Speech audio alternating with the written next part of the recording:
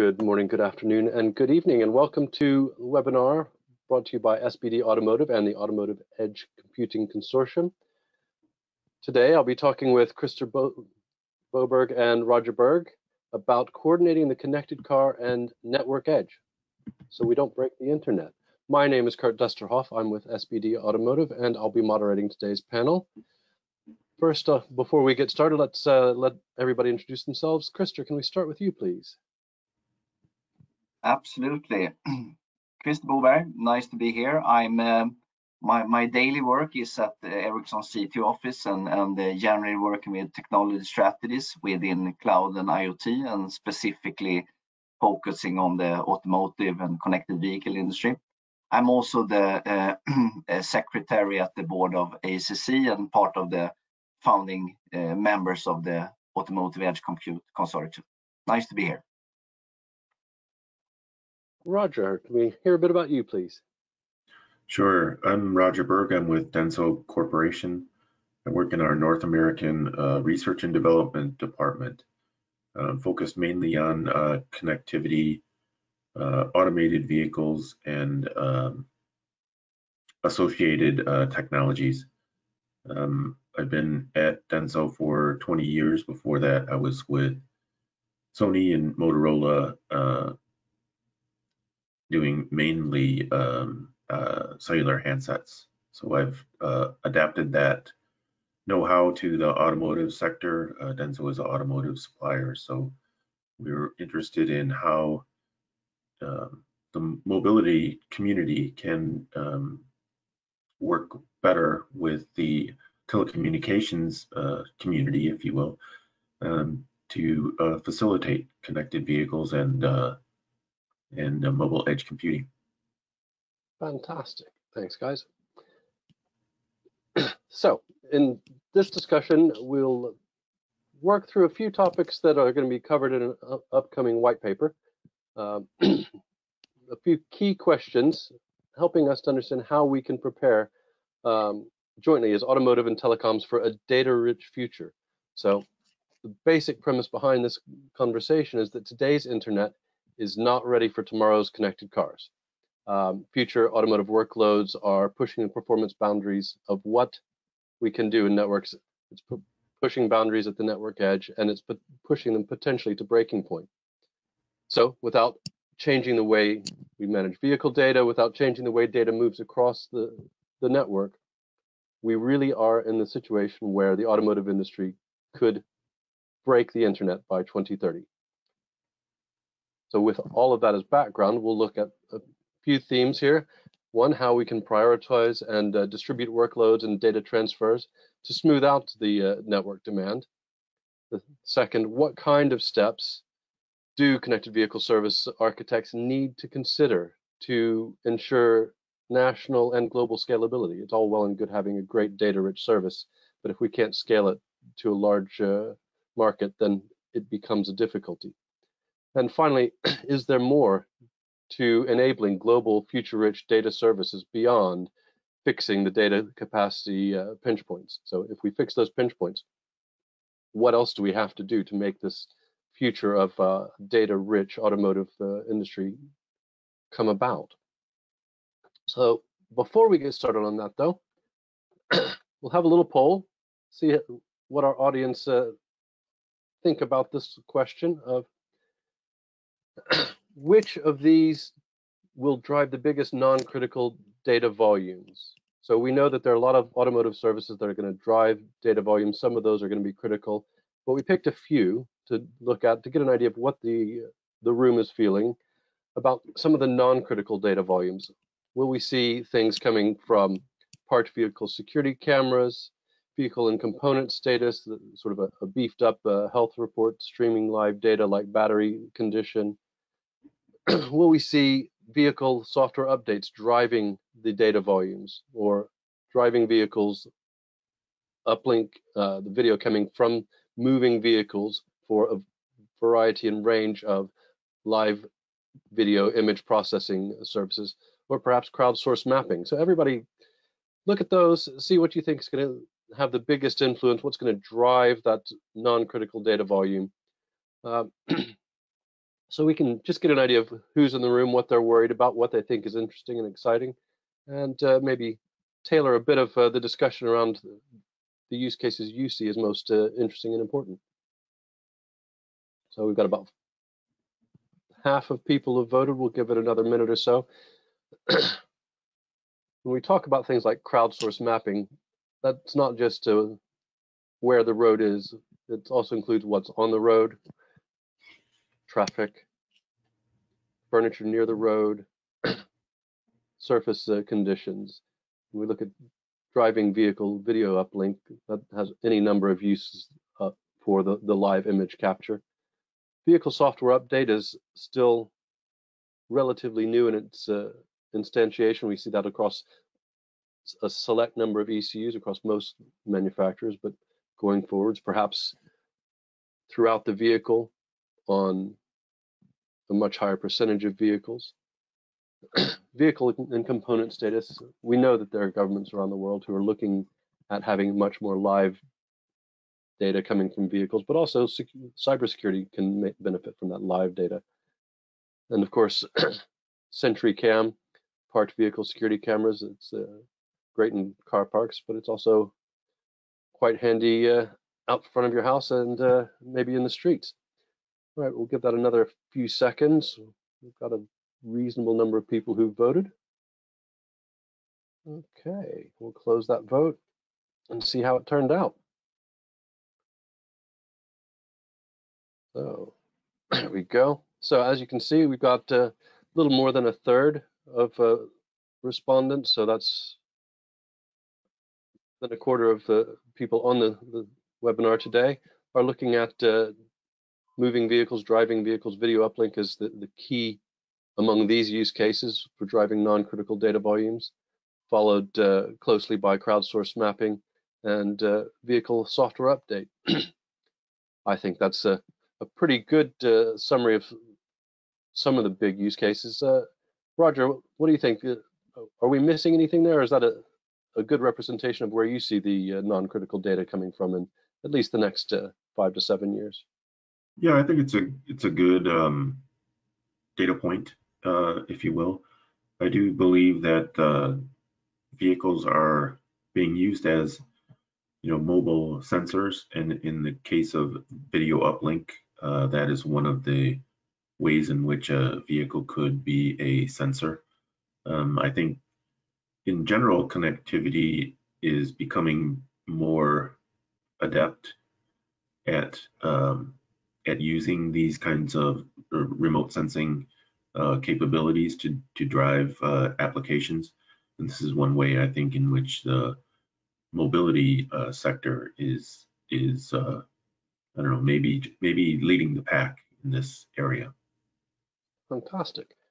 All right, we'll move into our themes then and see how we catch up with where our audience is. So in terms of coordinating our data flow, we've got a quote here from Krister saying that we see the vehicles as a sensor, as Roger was saying, and that we see big value there as AECC, as an industry, as Ericsson, as all of the different hats you're wearing, Krister.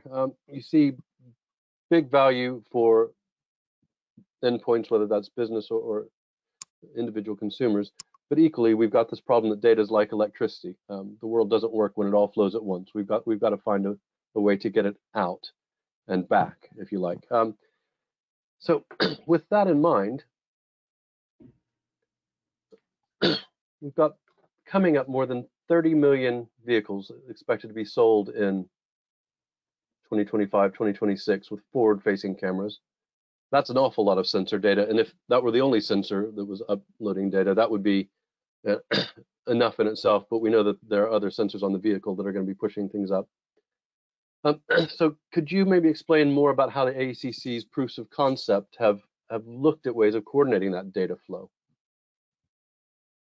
Sure, and I think maybe proof of concept. Before starting with that, I think I would talk a little bit about the AECC in general and the work we are doing, because I think the main work that we have been spending time on is actually to understand how the what we call the bigger network or the global network really can handle the expected amount of data that vehicles will generate. And so everything that we have been doing in AECC when it comes to our advanced white papers defining basically the different services that we are looking at from AECC perspective. And I think it was interesting to see that video data, maybe not surprised, but it's good to see though, because that's also what we see as maybe the yeah, you call it non-critical, and I can agree. It's maybe what we sometimes call relaxed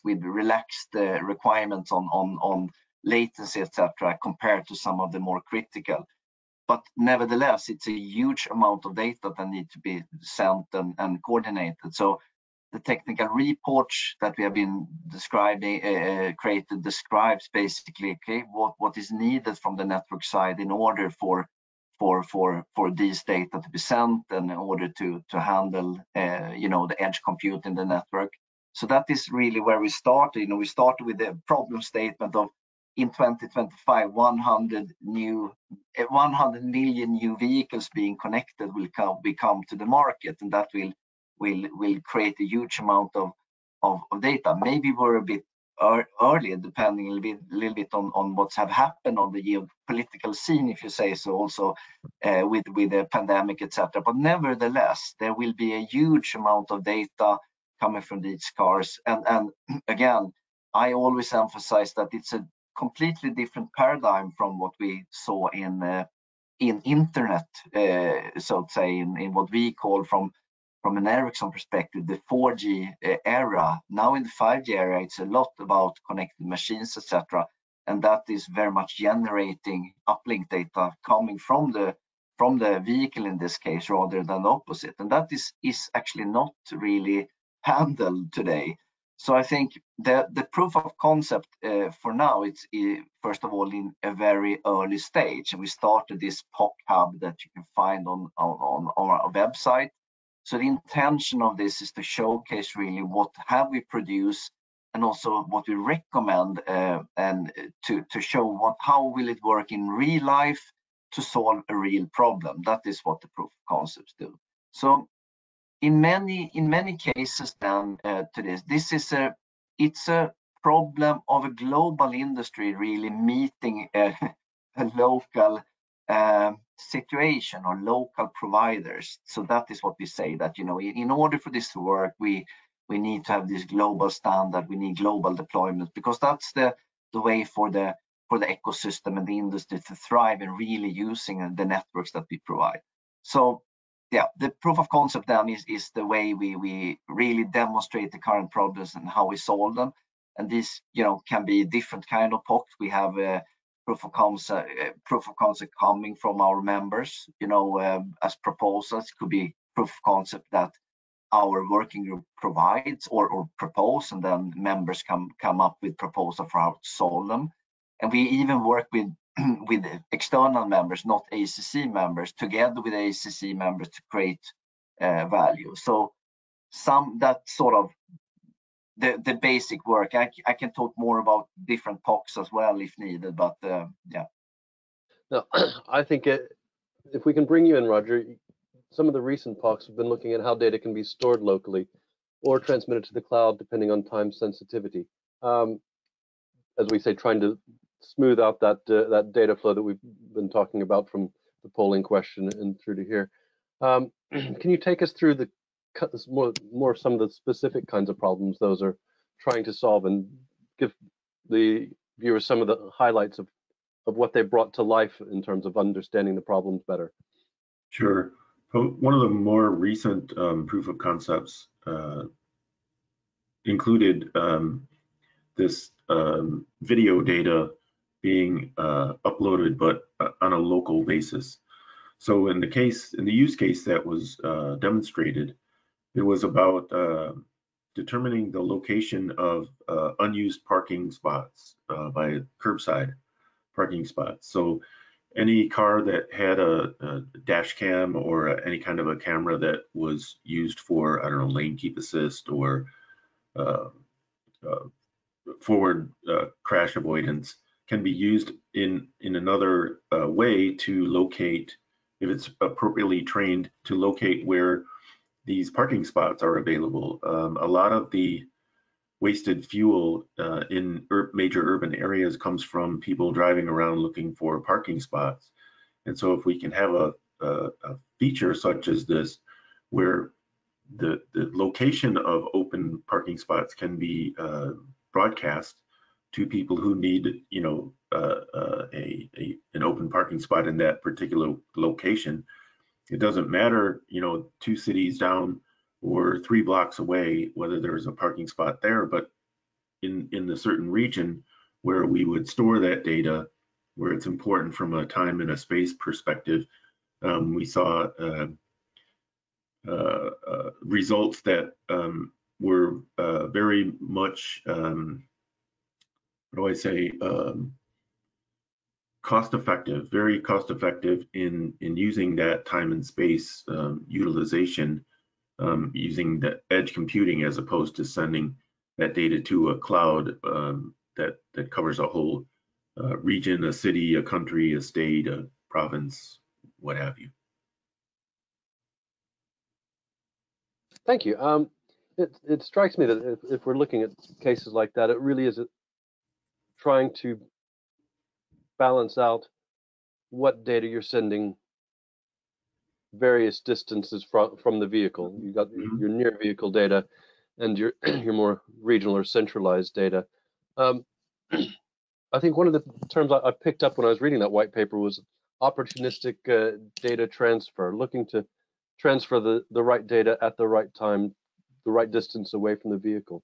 Is that something you'd be able to give us a bit more information about? Shall I take that, Roger? Sure. Start with, or you? Yeah, I can start and then you fill in. No, but I think this is one really interesting proof of concept, one of the first that we did, and it's about, as you say, it's part of the technical report, starting to say that data coming from the car, as Roger also said, I mean, it's a sensor with various different type of data requirements, and not all that data is real-time critical, or maybe even of quite various different type of value and needs for speed, so to say, to bring to the cloud or to the edge. So that's the main topic of that proof of concept, to show really that there are mechanisms in that can be brought into the car, that can be brought into the network to what we say categorize or prioritize traffic differently, in order to decide if this needs to be sent now or if you can wait, or, you know, that is the main thing for that case. And I think that is really, really important going forward, that in order to utilize networks and clouds in a better way, that you actually are quite clear on those requirements, so that you can separate from data that has higher requirement and needs, rather than data that is not as critical. And that is also something we talk about in the first white paper, that it's a question also about cost and availability, right? So you need to be able to separate on that. Roger, anything? Yeah, sorry. Sorry, you mentioned requirements, and Roger, as you talk about this, are you developing requirements through these POCs? Are you proving out specifications? Are you refining them? What's coming out of them that the wider industry can benefit from? It's a little bit of all of that, Kurt, actually. So our process in AECC, it goes from use case requirements development all the way to the idea of implementation, so that we can show that our designs and that the use case is valid, first of all, and that the design or the architecture for complying with the use case requirements can actually be met in a physical implementation. I think that's important that we do that whole cycle, because oftentimes, you know, we might have draw up a use case and we might draw up some requirements, but the feasibility of those requirements being met and the impact that has on the usability of the use case or the application really bears out when you actually do your demonstration. And a lot of times that demonstration, the results of the testing or the implementation or the demonstration really come back to the original use case and further refine the requirements or further refine the implementation or the architecture used to comply with those requirements from the real world data. So I think that is a very valuable cycle in making our use cases, our business proposals, our applications much more appealing from a business and a technical perspective when we can update everything from the the use case definition to those requirements to the implementation or the architecture and then the implementation to show that these are really valuable assets for the industry in that we can show valuable use cases and solutions that actually meet the requirements of those use cases. Cool. And I think one of the virtues of some of these is bringing together both the generator and consumer of that data and its main pathways. And I know that there's some cloud providers also in the group that, so you've got that full range of ecosystem implemented, which is for those kinds of applications, it's not one company can't do all of it, or even one industry can't do all of it. So that's why I think this kind of community collaboration that we have in AECC is really valuable in proving that, number one, there are useful applications and useful use cases, useful user stories.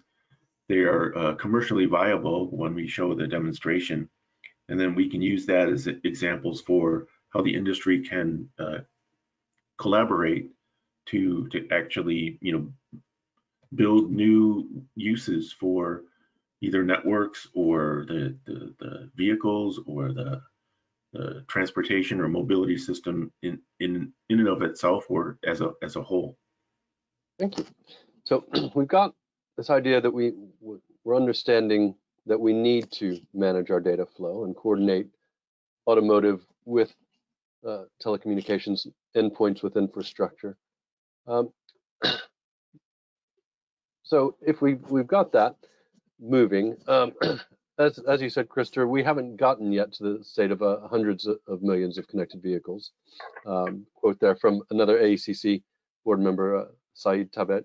But we know it's going to happen, and it's not going to happen in the distant future. It's going to happen in the next few years that our global connected vehicle landscape is in the hundreds of millions. So if we've got all these data-rich services like finding parking spaces, like processing video to find out where the bumps in the roads are, the potholes, like mapping road furniture as we go and developing crowdsourced maps, like having global pan vehicle software updates. That's a lot of data that's processed locally, and it scales differently to the way we process things centrally, collecting it locally. Can we actually, as a combination of industries, can we scale, or do we have to do something different? Right. No, I think the paradigm or the concept of what we say the 99-1 or 90% 9 and 1%, we have been talking about that for a while. I think it's a relative figure, of course, but it represents the importance of what you call scaling and balancing data transport and compute, right? So I think the thing is really, before we talk about can we handle all this data that the car generate? Absolutely not. There's no way that you send all that data to central cloud and see what happens, right?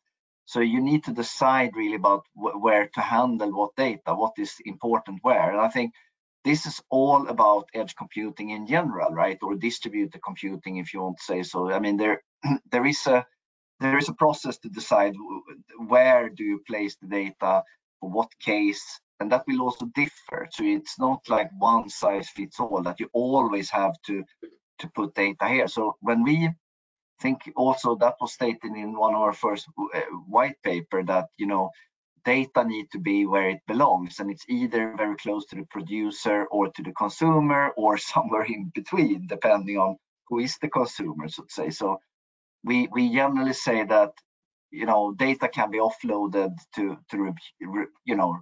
reduce compute in the car.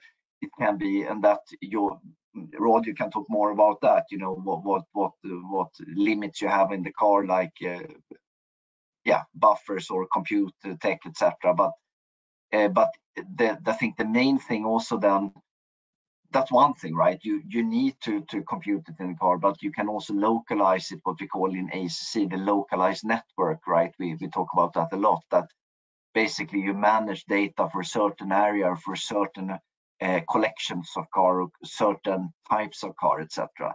So basically, first of all, to say that 90% of the data will never leave the car because it's only for the car or it's of no use, and you need to decide that as early as possible.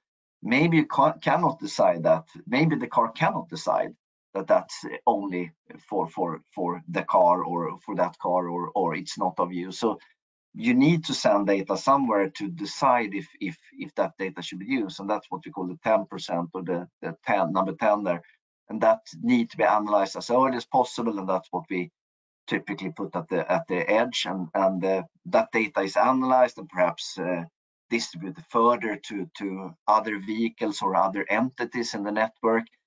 And that's by the way another concept, the proof of concept that we showed very early at the Mobile World Congress as part of the AECC statement back then.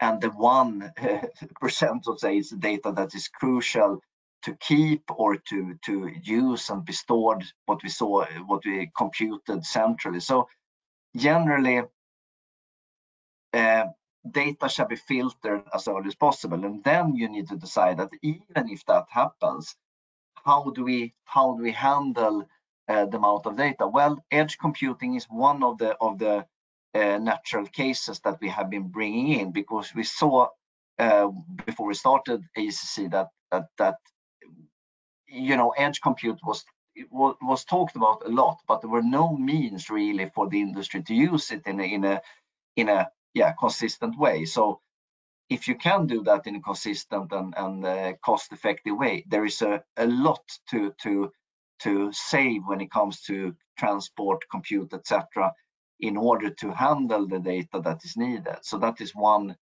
main thing we try to focus on in AECC. You mentioned a 99-1 concept, so 90% of the data stays in the car, processed in the car, either aggregated or compressed or whatever.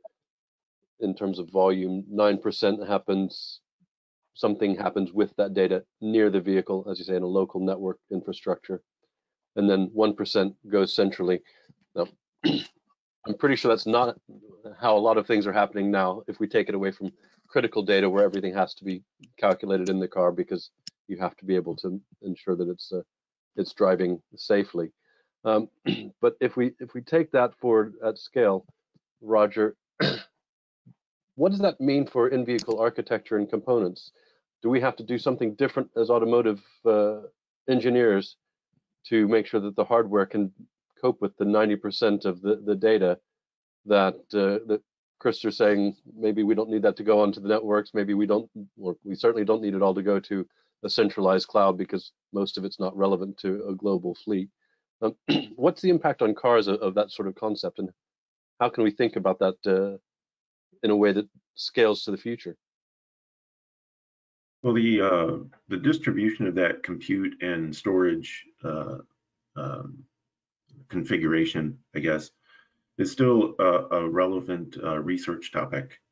I think a lot of the needs depend on how the use case is defined. Sometimes you can do all your computing on your vehicle. Sometimes you need, computing that doesn't exist in your vehicle system because it's an older vehicle, or it doesn't have the capacity to compute or store relevant data in order to comply with the requirements of the use case. And so sometimes we have to go off board to get those resources that enable those services on a vehicle with limited compute capability. Now, when we start to talk about safety systems, like advanced safety systems that are becoming more prevalent, in vehicles these days, we start to add a little bit more of that compute power, and therefore those kinds of vehicles that have those architectures that allow for ADAS processing maybe have some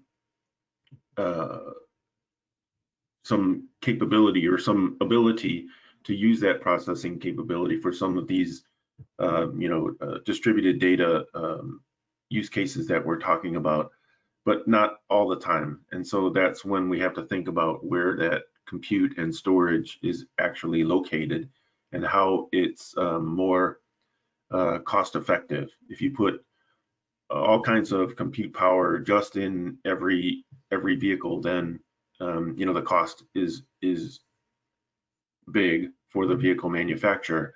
If you can offload some of that computer data storage to the edge or the infrastructure, or some of that data that's necessary, or that compute power that's necessary for a particular region or a point in space and time, then that's more cost effective to be distributed in the infrastructure rather than in every single vehicle. So it really depends on the requirements of the use case at hand and where that compute and storage is optimized from a cost and a usage perspective. Okay, so it seems to me it's kind of analogous to the problem telematics faced maybe 7-8 years ago, where every byte seemed to cost an absolute bomb to an OEM. And so that sort of opportunistic data transfer then was, well, we'll aggregate all of the data we would have sent over the course of the day and maybe send it every other day. And so it required a little bit of a memory boost in the car, some reasonable processing. Things happened after shutdown, so we had longer shutdown times for maybe an extra 3 minutes, trying to package stuff up and deal with it away from the drive cycle, for example. Is it safe to say that this 99.1 concept actually goes into the car as well, where we're looking at, there's an awful lot of data in the future vehicle with its GPUs, with sensor data from all around the car, full 360-degree camera, LiDAR, radar, sonar, in-vehicle cameras, and all the good stuff that we're putting into cars for some really cool use cases. Is it safe to say that that sort of 99.1 concept also applies in car, that 90% of the data we're probably just going to use once and bin, 9%, 10% is that sort of, this may be of benefit outside this ECU to other pieces of the car, and then that little tiny nugget is actually worth sending up into the edge or the cloud for consumption away from the vehicle? Or do we have an analogous situation in the car of trying to do our own scaling before we even start to look outside the car, do you think? To a certain extent, and like I said, it depends really on the use case that you're talking about. Some use case might follow that 99.1% partitioning. Another use case might need 50-40-10, or another use case might need 20-80. It really depends on the computation and storage requirements to deliver a certain use case. Cool. Do you have any thoughts on that, Christopher, before I jump on to the next poll? And yes, we do have some questions coming in. We will have a Q&A time at the end. I mean, Roger is the expert on the in-car, of course, so I will not question that. But I think you're right. In general, I think it's very use case specific. As I said from the beginning, that 99.1 is just the thinking, right? That you should try to filter out as much data as possible when you can. If you don't have the mechanism, to do the filtering at the edge, I mean, you need to send it to the central cloud, and that will be costly and ineffective. And if you cannot put the mechanism, what we call analytics at the edge, for instance, to actually analyze and maybe steer what data in more real time, what the car shall send. I mean, you should avoid sending duplicates, but the car doesn't know if it's a duplicate or not. If you can steer that to happen, you can save a lot. So I think it's completely right, but it depends what type of data it is. So yes. Yeah. Thank you. So before we crack onto the third topic, wake everybody up. Let's ask you another question. Let's assume that we get our data scaling and our data transfer coordinated, and that we've got a good idea as two working together industries about how to have a smoother data path from vehicle through the network into the local and regional and global places it wants to go. So let's assuming that we get there, what's the next big hurdle to the automotive and telecoms industries providing services supported at the network edge? So services where the network edge is supporting, it's a key support piece to those services. What are some of the big hurdles that we've got to fix, otherwise known as what's next on the list after we get all of that right? Are we looking at service uniformity across the market, being able to offer the same service in every city, every major city, or every state or region of a country, every country in Europe, for example? Are we looking at sorting out the service uniformity across segments so that we can offer the same sort of segments, services in A and B and C and G segment vehicles? Maybe some using local networks, some using in-vehicle compute. Are we looking at an automated adaptive data flow versus processing versus transmission cost calculation so that we know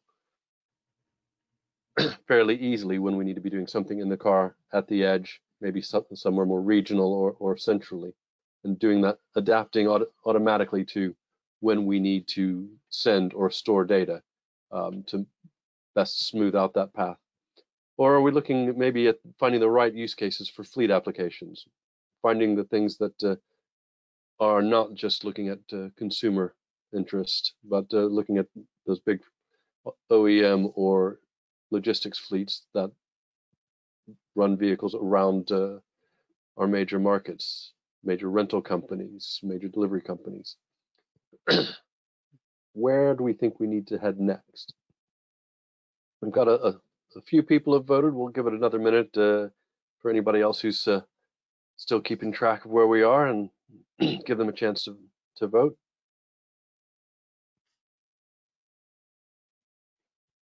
And I think before I'll close that vote in just another 10 seconds or so. And then before I open it up to share the results, I'm going to ask our panelists the same question. If these are your four, still have a few people voting. Before I put it to you, Roger, you and Christer can think about this and see which one you think the room is going to go with, rather than which one you feel. Let's see if you can guess what everybody else is saying, and we'll close that now. Oh, wait, we've had a whole load of people wake up, and we'll give them another 5 seconds. All right, we'll give that a close. So, Christer, where do you think the room landed? Yeah, I was thinking myself about them, and I think all of them are important. Right. So I would say, Right. I would say it's very similar on all of them. I think that yeah, that's tricky. I think maybe that the one of the two last could be what the crowd is thinking about. I'm more into the two first, but I think maybe that attendees are thinking about the two last ones, perhaps. Yeah. Okay. What do you think, Roger? Where do you think the room might have landed? It's hard for me to say. I think All I right. agree with Christer that all of them are important and all of them are challenges at the present time. I think one thing that's valuable is that I think as we move through 5G advanced and into 6G, a lot of the different market segments are all after the same thing, and I think that's going to be beneficial for from a commercial perspective as well as from a just service availability perspective. But I think you're going to you're going to need as a cellular service provider or a connectivity provider or a transportation mobility provider, you're going to need to have the same characteristics and same capabilities, no matter where you are or no matter who's your target market. And so I think that will play a big role in achieving some of these objectives and meeting some of the requirements on a wide range of use cases, not just for mobility, but for other vertical markets where connectivity is important. Alrighty, thank you. Let's see where the room landed then. Right. I think we have a lot of network people and people who are interested in cost on today. So half of the respondents are looking at adaptive data flow processing and transmission cost balancing. So, trying to get that balance to happen automatically, adapting to what else is going on in the network. And it's a fascinating problem. One that we could spend hours, I'm sure, talking about and enjoying trying to find good ways of making that happen. And then we've got the other three fairly uniform, looking at service uniformity across the market and across segments. And then if we think of it as a segment of its own, finding the right use cases for fleet applications. As you say, Krista, they're all big hurdles ahead of us. It's a case of trying to figure out which ones people are most concerned about and which ones they think are in their way of getting where they need to on their own development, and maybe where they're able to contribute to the story. And that maybe just happy to see that number 3. It was interesting because then you see the value of what we talked about, also our first proof of concept, to have a differentiation in managing the traffic flow. So happy to see that. Absolutely. So in that theme of where to from here, got a couple of points that are mildly related, but they impact where we go from here. It's the discussion currently going on in Europe about trying to change the way or increase the number of large companies investing at the outset for telecommunications network. And the point that, well, we've come across as automotive industry for more than a decade now, that nobody really wants to pay for internet infrastructure. And when I say nobody, there's nobody standing up saying, I really want to spend all my money on this. Because we all know it's hard to get your money back. It takes a lot of time. And so if we want to change that from nobody to somebody, we have to come up with some appealing services, some appealing benefits to multiple markets, so that nobody changes to somebody, or in some case, anybody. I'm not going to go into who that should be. The question's more around where do we think we can go to bring those appealing services that actually make it interesting for somebody at the end point. We all know that the end point in the food chain always ends up paying for whatever service. How do we make that payment appealing to people? What kinds of things do you think we can be offering? Roger, I'll throw that one at you first and thanks. Let you run with it for a bit.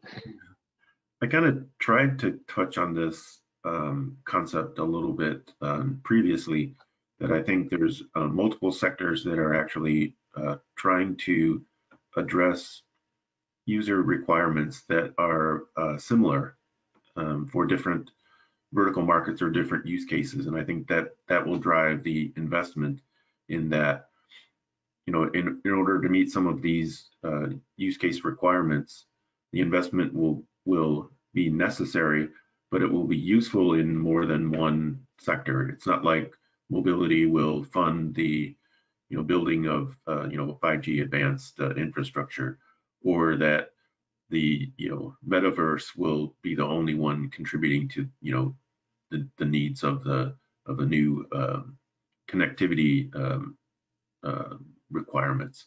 I think, or medical, or whatever industry you wanted to start to talk about. I think that what I'm seeing is that they're all driving towards many of the same requirements, and that will prove to be a better investment for the equipment manufacturers and the cellular or connectivity service suppliers.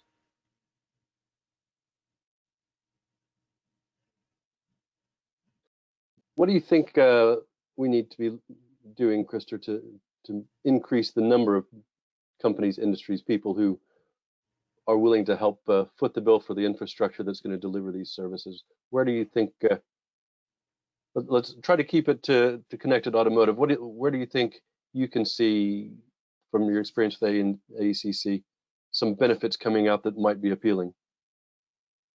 Yeah, and looking at this question and thinking about it's a very, very advanced question if you look at it from a society perspective, right? Because this is all about the future internet and how it will look like and who is paying for it. And as we say, there's nothing as a free lunch, right? There's someone need to pay it, and in the end, it's always the what we call the end user, the consumer, that is using the service that is paying for it. But it could be in different ways. And I think you're absolutely right that when we look at the next future services, there will be a need for what we call a network densification, network build out, etc. And maybe that's even more apparent when you look at the mobility industry or the connected vehicle industry, because it's moving around not only in populated areas.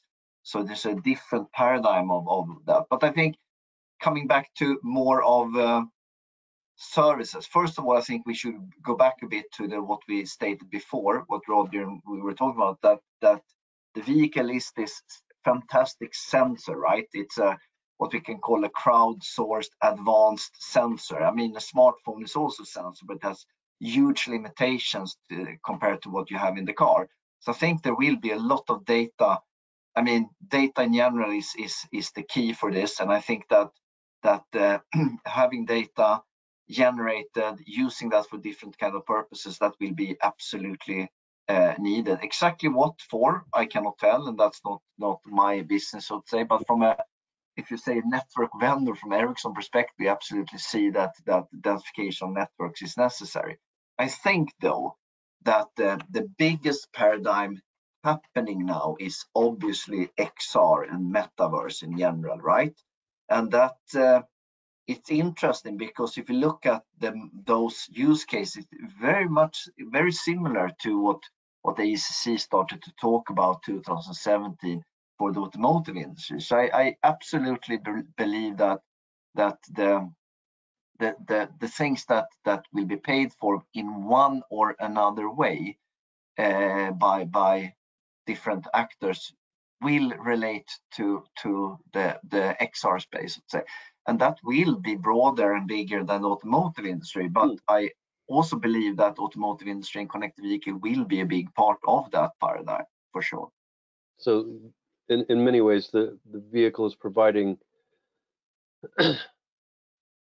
non-specific data. If I keep it away from what people often think about data privacy, about my credit card details, all of that, it's providing data about the environment around it, which effectively is feeding the ability of a digital twin of a city to always have live data. It's feeding the representation of what's going on in a city, so that we've got a digital representation of traffic flows, of traffic density, of what types of vehicles are on the road. So are we looking at heavy logistics usage at this time of day, trash collection at that time of day, passenger car traffic at a different time of day, and building up that environmental context picture around the vehicles, using the car as that sensor. And so consumers of that kind of data, whether it's for creating a game about what's going on live in New York, or actually providing some sort of useful digital service based on that data, that's where you're seeing the sort of confluence between the mass data flows for these non-critical types of features we were talking about and the data consumption for additional services. I would say so, and that's why I say it also is that is where AECC is focusing. That's why we started AECC, Automotive Edge Compute. We were even discussing when we started it to call it something else, like Automotive Big Data. So it's all about how we handle that and categorize different importance of that data. But I do believe that that's where the biggest sort of new type of services will reside. Then obviously there will be a lot of other things coming from the automotive side, but I let the experts in the connected vehicle decide what services they can get paid for, if I put it like that. Yep. Fair enough. We've got about 10 minutes going. I'll do a quick wrap up of where we've been and open up the floor to questions. We've got a few coming, and hopefully a few more will join the queue that I can work through. So essentially, we started off looking at, can we scale all of the services and data flows that we know we want to with the vehicle as a sensor, with the way the internet is built today, which is downlink heavy? And the answer is no. We need to do something different. We need to do more in or near the car rather than just pump everything off to a centralized cloud, because the internet, if we do that, will break. We moved into a few different areas around what that means in terms of actually making that data smoothing and data flow control happen, where things happen, making sure that processing and data flow are relevant to the places they go in terms of distance from the car. And then you brought that back, Christer, and once we've got all of that, the right data, the most relevant data that's not just relevant to the car itself, that's relevant to an outside world of some type, that's really where we're expecting to see the interest from the outside world in what the automotive, the connected automotive industry is providing in terms of that data for wider consumption. So it's a nice little neat package. I'll be honest, I wasn't sure where we'd end up from this question, so it's nice that it's rounded back to the start. With that in mind, I'll start working through the questions.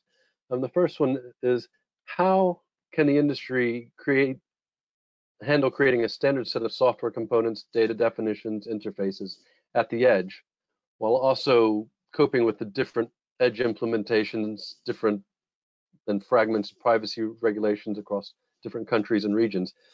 What's the AECC's position and role in helping its contributors and members navigate, well, what can only be described as a spider web there of different requirements and industrial approaches? Yeah, do you want to start, Roger, maybe? I'll take a swipe at it. I think that's really one of the reasons why AECC was created. It's to get people who have these different sets of expertise together to see what the state of the industry is and what the capabilities will be in the future, in the near future, and show that they can be implemented and demonstrated now to sort of set the stage for commercial deployments eventually. As I mentioned before, I don't think there's any one company or even one industry that could satisfy all the needs of what the community like AECC provides, and sets up our kind of a vision of our future in what kind of use cases will be addressed, or what we will focus on, how the architecture will be put together to give a flexible array or a flexible configuration of compute and communication in order to solve some of the use case requirements that we talked about. Yeah, and maybe just adding, I completely agree. Of course, I think that also a lot of the work actually has not been to find new things. It has to be to point to things that exist and standards that exist, and say that, and the plethora of things that has been standardized, this is the blueprint, so to say, for this use case to work in the best way. This is what auto manufacturers, network vendors, telecom operators, cloud and edge providers, application providers should apply and comply to, and that's sort of the main reason. But yes, it's a good question. I think that there are pieces that are easier to standardize, that have more of what we call a multi-vendor, multi-actor approach than others in this space, obviously. And but we are trying as much as possible to work in what we call an open ecosystem, open and multi-vendor fashion, so to say that anyone that want to comply should and can follow these principles. and then it's up to I think the industry in each segment to do that, right? Thank you. We've got a little bit more interested in hearing about one or two of the proofs of concept. And we talked about the one for finding parking spaces on the road. Are there any others that you would want to highlight that show real world examples of computing as near the vehicle as possible and only as near the vehicle as possible to understand that that processing data not just locally but at the right time of day, in the right sequence for smoothing data? I don't know if you wanted to pick up with that one, Roger. Yeah, I think Christopher mentioned this about opportunistic data transfer, whereas the age or the latency of the data is not so critical to a use case or to a particular event in a particular point in time and space, that we can use capacity that's not totally utilized like overnight, or I think the use case talked about sending map data, 3D 3D map data over the non-congested network at nighttime, as opposed to having it there during travel hours. I think that is one example of conceptually looking at those data and data storage and data computation resources that are available to optimize their use depending on the way the network is configured and your use case, the particular needs of your use case. Okay. Speaking of scheduling, questions come through of how can we schedule resources at the edge when we're driving at pace, which means we may be handing over every few seconds, every few minutes. How does that get optimized? Maybe, Chris, you can give us a few pointers on how that works.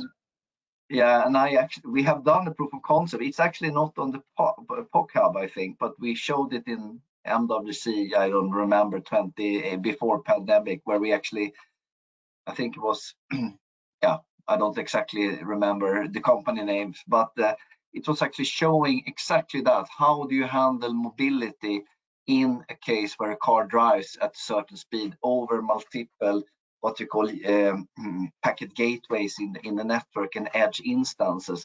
And that POC showed two things from Edge white paper or technical report.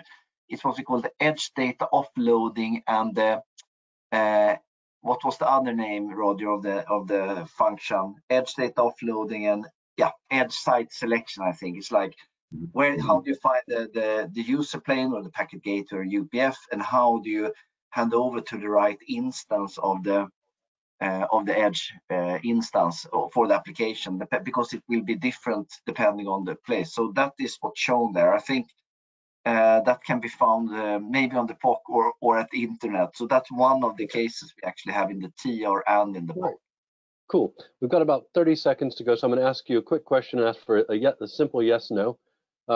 We have a question: do you see a lot of these POCs can be done using a cell phone as an edge device rather than a network infrastructure device? So you've got a cell phone in the car, it's got a lot of compute.